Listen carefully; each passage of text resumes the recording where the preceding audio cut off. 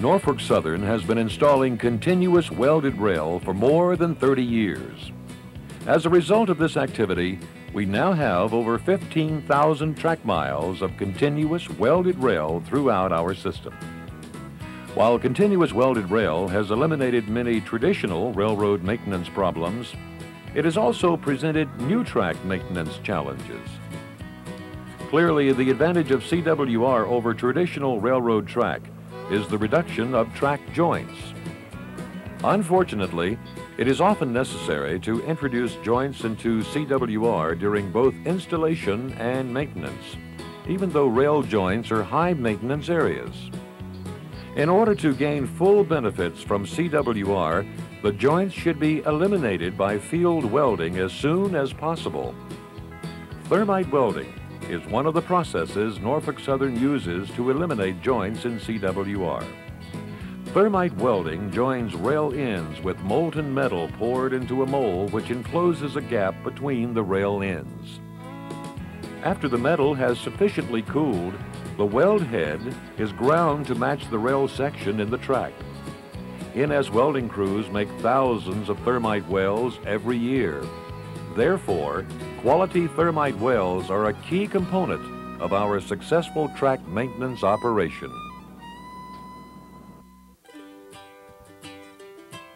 As with any other Norfolk Southern job, thermite welding starts with safety. Only after you are properly qualified are you permitted to perform thermite welding. You must follow all applicable job procedures and safety rules. Start each day with warm-up exercises and use proper lifting techniques when handling tools and materials.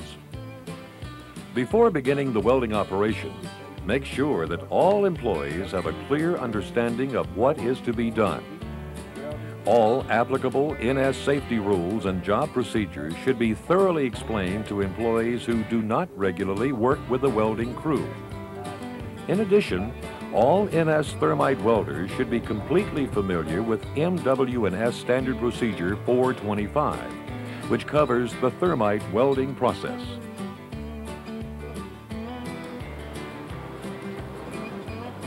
Each welding crew is furnished a specially equipped welding vehicle. The driver of this vehicle must have a commercial driver's license.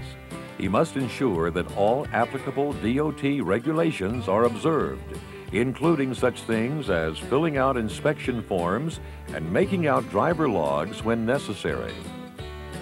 Inspect your vehicle each day before work.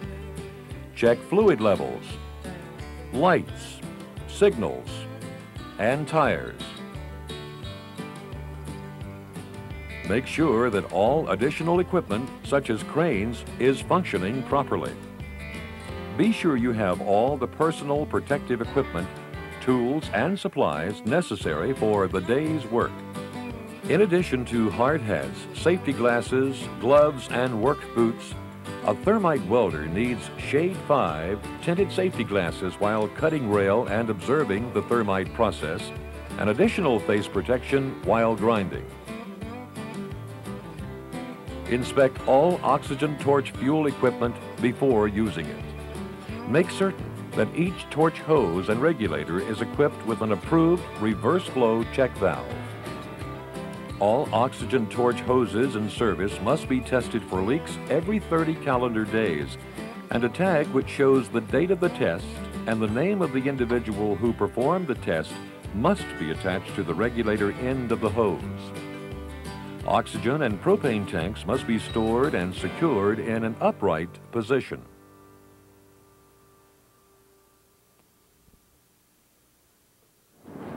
NS Thermal Welder Brown and New River Dispatcher, Roanoke, over. Dispatcher answering Brown, over.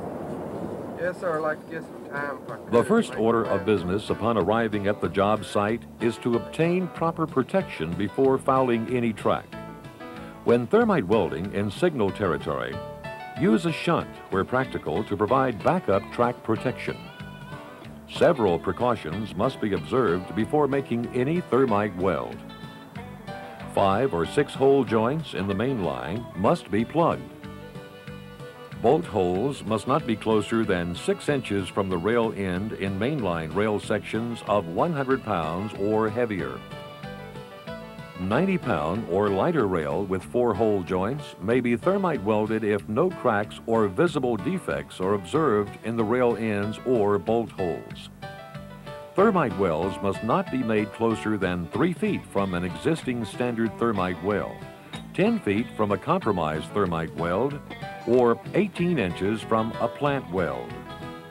Furthermore, any rail ends which have been built up by welding must not be thermite welded.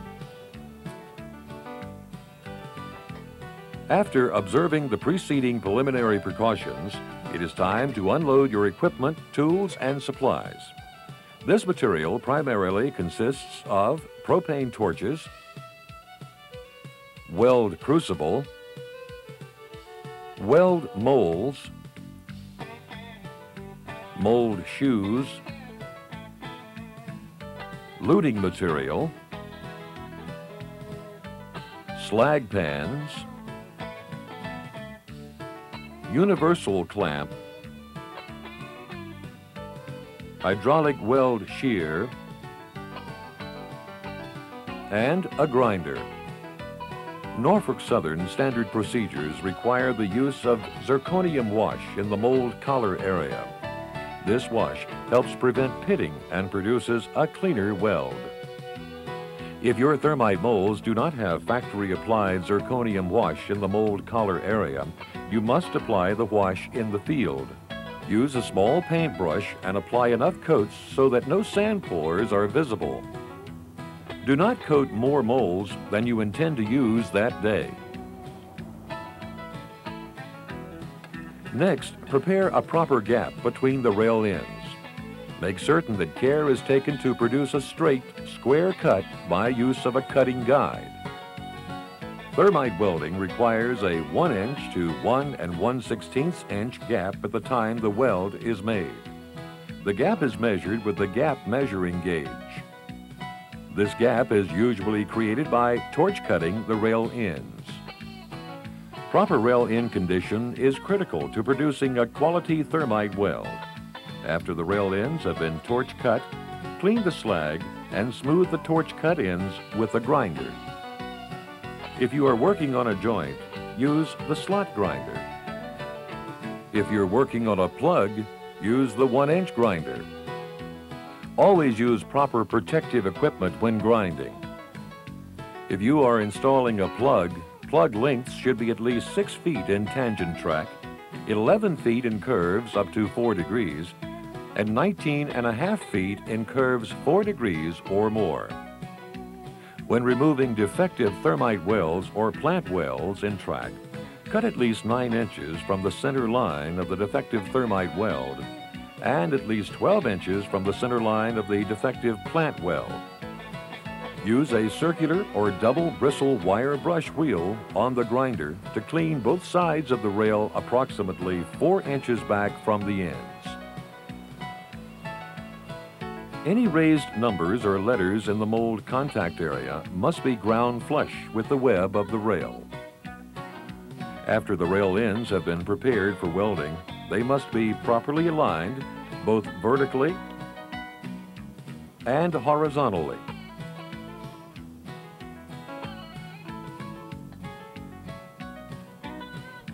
This is a critical part of the thermite welding process. If the rail ends were not properly lined up prior to welding, the finished weld could create a surface or alignment irregularity in the track.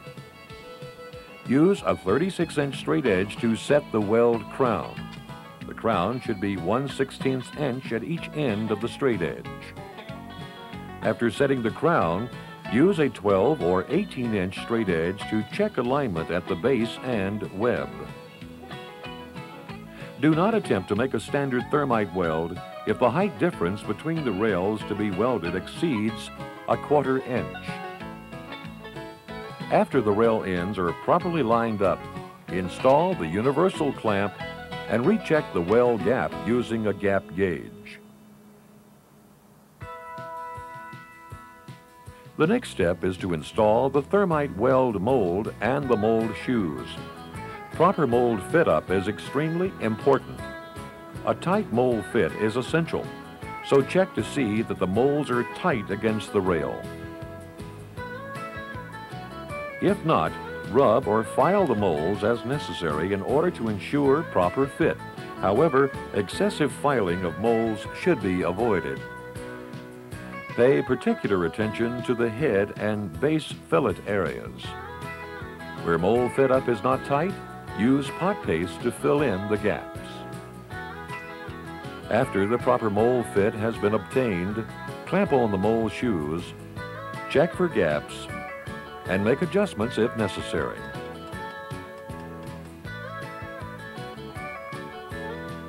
Use 3-fold paper on top of the rail heads and cardboard on top of the molds to help keep sand from entering the mold cavity.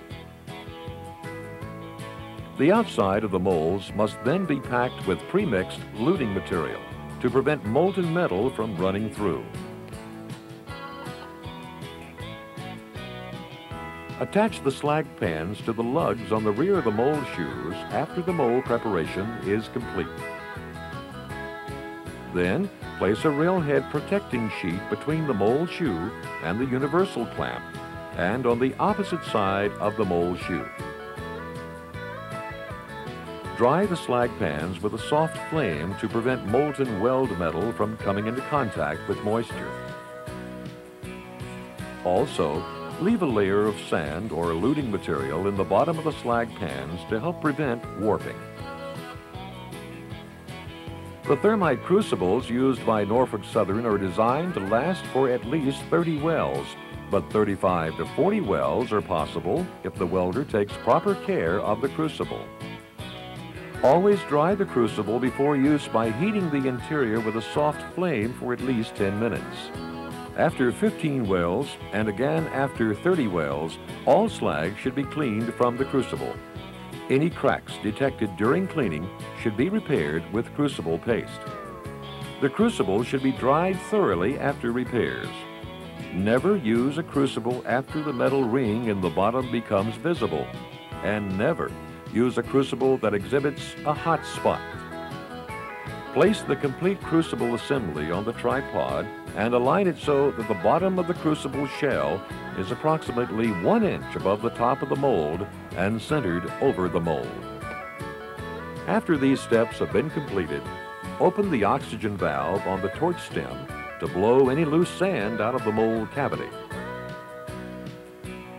Next, install the tapping thimble and plugging sand.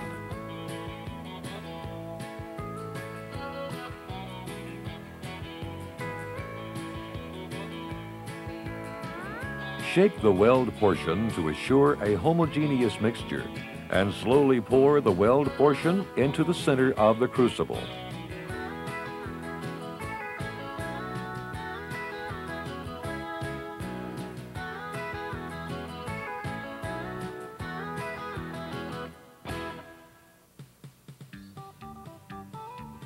Prior to making a thermite weld, the rail ends must be preheated by inserting the preheater torch into the mold.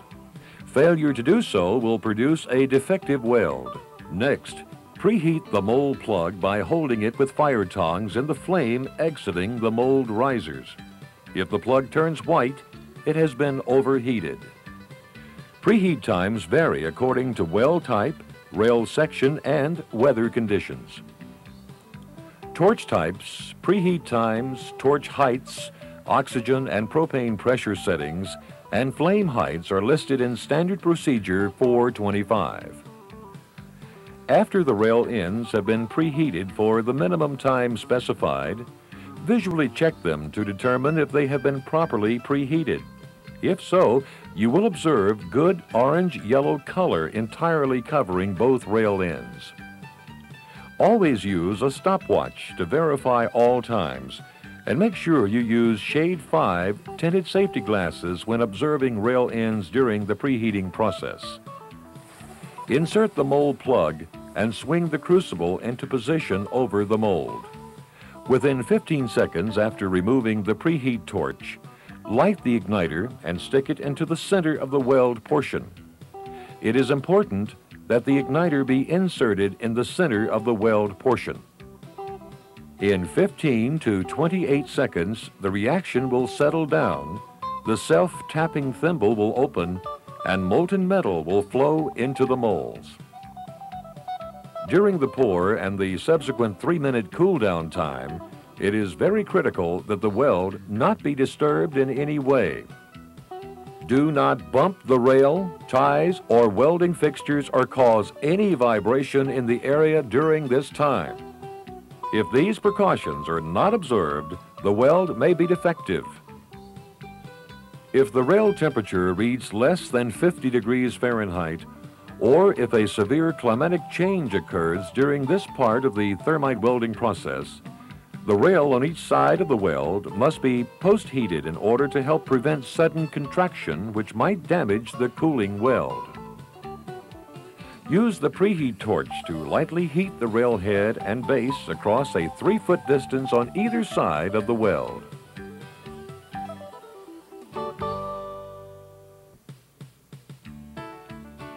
After 3 minutes, you may remove the crucible and the slag pans. 4 minutes after the weld pour, remove the universal clamp and mold shoes. After 5 minutes, push back the top of the mold to check the weld metal for solidification.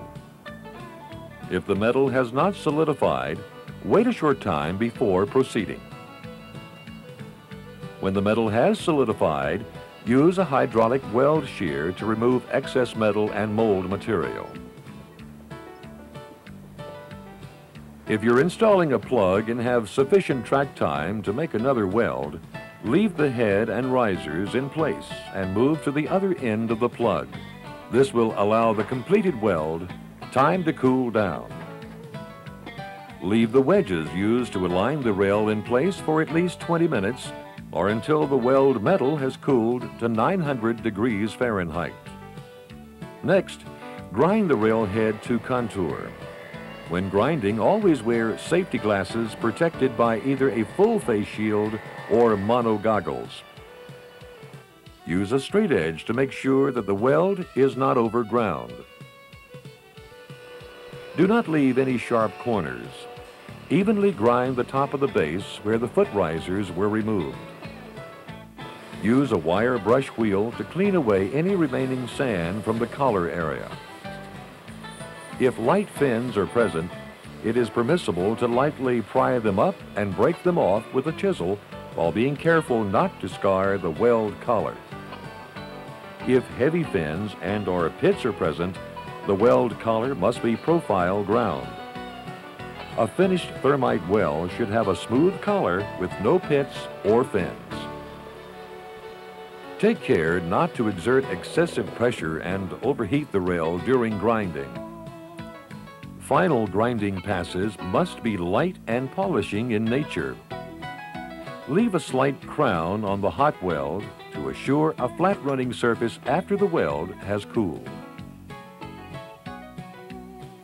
After the thermite weld has been completed, the track must be respiked and re-anchored in accordance with applicable standards. The ties on each side of the weld should be double spiked. A thermite weld should not be left permanently on top of a cross tie. Any welds which were made on ties should be reported to line maintenance in order for the ties to be respaced. Never leave a tie plate under a thermite weld. No job is complete until the job site is cleaned up. Load up all tools and materials. Pick up and properly dispose of all scrap metal and thermite welding debris. The thermite welder must visually inspect each finished weld. Any obviously defective welds must be immediately plug repaired. If it is not possible to immediately install a plug, contour grind the weld, apply joint bars and issue a slow order. Joint bars are not a permanent repair. Thermite welds handled in this manner must be plugged as soon as possible. After the thermite weld has passed the welder's visual inspection, the welder will stamp the weld on the field side of the rail.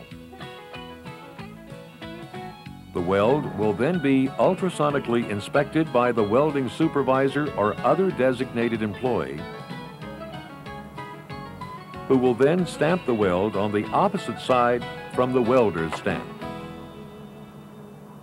The last step of thermite welding is the proper completion of the necessary reports. Weld production must be recorded daily on NS Form 11277. Hello, Pat. This is David Day on the ARN. How are you today? All right, thanks. If you're ready, I have a thermite welding report for you. I'm ready. Thermite Weld Gang 21, Virginia Division, milepost N275 to N276. Time work 6 to 4:30, 10 hours. In addition, weld production must also be called in daily to the process engineer's office in Atlanta, Georgia. Although thermite welding is a complex process, it can be performed safely and efficiently if the proper procedures are carefully followed. Thermite welds are a critical part of the track structure, and every defective weld represents a potential derailment. It is imperative that quality control measures are carefully followed in every step of the thermite welding process. Remember that a thermite welder's performance not only affects his own safety, but it also affects the safety of train crews and the general public. The Norfolk Southern team believes that no job is so important, no service is so urgent that we cannot take the time to perform our work safely. You are part of the team. Our continued success depends on you.